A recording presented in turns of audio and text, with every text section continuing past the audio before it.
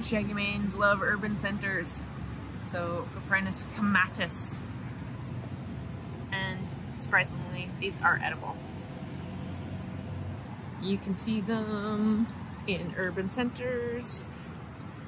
Good identification technique is to take a look at once they start to get older and start dissolving, they create like an ink that you can actually use for writing, but they're also edible. So not at this stage, more at the button stage, like that, when they're firm and young and not black at all.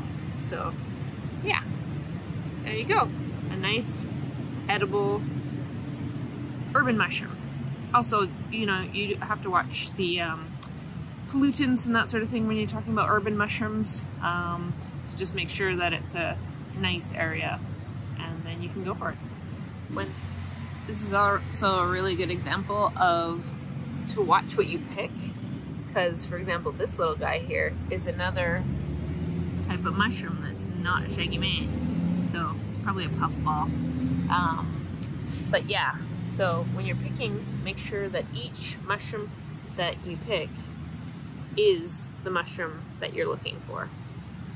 So 100% identification will help to keep you safe.